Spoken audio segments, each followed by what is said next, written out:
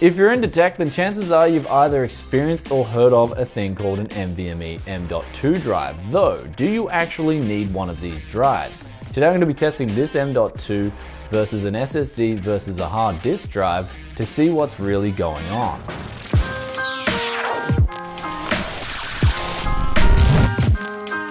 Welcome to Tech City, this is Brian coming to you guys today with some real world benchmarks, except one of them which is a synthetic, but going on with the contenders first. We've got here a 5400 RPM Western Digital hard drive. Now hard drives are still very popular to this date, so it's actually good to include one of these and see how worse it fares compared to the other two.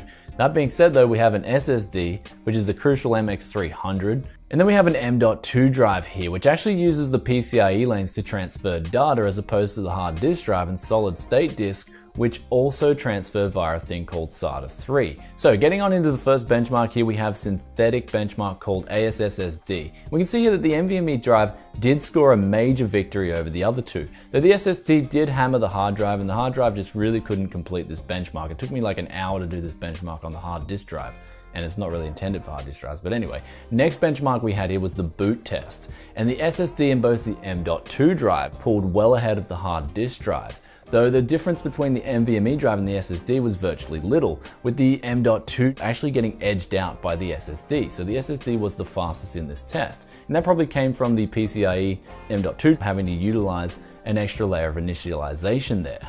The next benchmark we had here was booting up a game. We had Battlefield 1 and the NVMe and SSD again scored very similar. There was nothing between these two drives, and also the hard disk drive coming well behind those other two.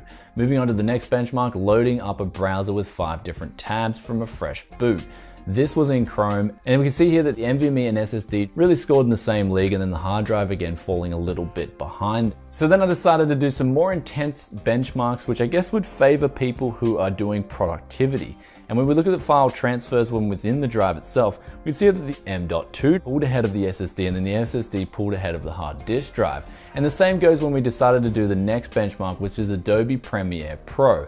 And this had to do with loading files into a fresh project on Premiere Pro. And we can see here that the NVMe actually scored a victory here by a little bit compared to the SSD. And then the SSD and the NVMe both came well ahead of the hard disk drive. So as you guys saw in the benchmarks, the hard drive was well behind the M.2 drive and the SSD. Though if you are on a budget, then a hard drive is still going to be a pretty good choice. Keep in mind as well, this was a 5400 RPM drive, which is actually quite a bit slower than a 7200 RPM drive. Also on that note, if you are a gamer, then you're not going to generally get extra FPS out of using an SSD versus a hard drive. Though if you are, then there might be something wrong with your computer. Though if you can afford an SSD, then I highly recommend them. Even if it is a 32GB drive, they're going really cheap on Amazon, as they'll make your OS boot a lot faster, make your browser and all your core files load up a lot quicker as opposed to a standard hard drive.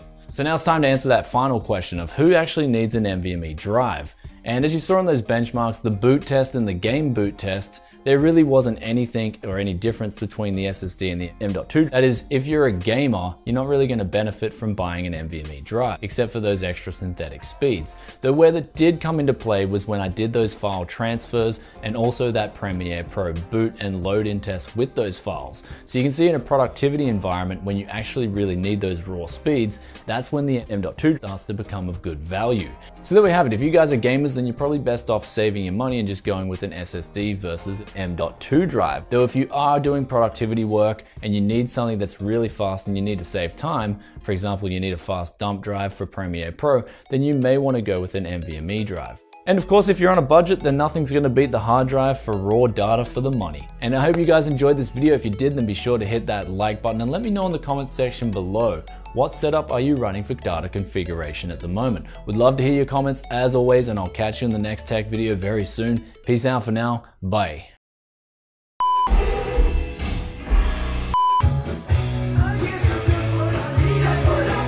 And the hard disk drive, which both use SATA 2, SATA 3.